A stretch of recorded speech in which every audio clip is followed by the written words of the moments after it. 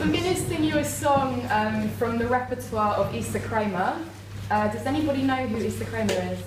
Okay, this is her arrangement as well. So Isa Kremer was a soprano of Russian Jewish descent. She was a revolutionary poet and an opera singer in the early part of the 20th century.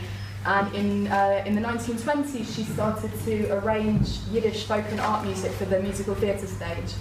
And she was an incredibly radical woman, firstly because she was probably the first woman ever to perform a Yiddish song on the stage. And also because her extensive touring in Europe during the 20s and 30s it exposed her to massive amounts of anti-Semitism. She had death threats, she had demonstrations outside her concerts, and still she carried on singing in Yiddish.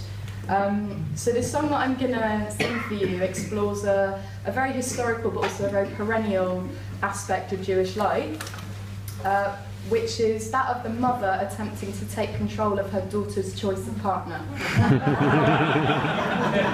My mum seems to have given up on that. But it's really interesting. Across every folk song tradition that I've come across, there's always songs about this, absolutely always.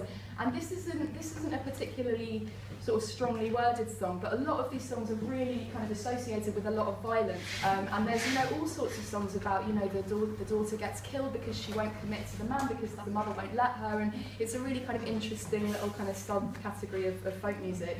But anyway, so this particular one, the mother's suggesting all these partners to the daughter, a Schneider, which is a tailor, a Becker, which is a baker, and a Stolier from the Russian, which is carpenter. And she thinks of all these reasons why she won't marry all these men that her mother's suggesting. And then finally she makes a suggestion that the daughter goes for.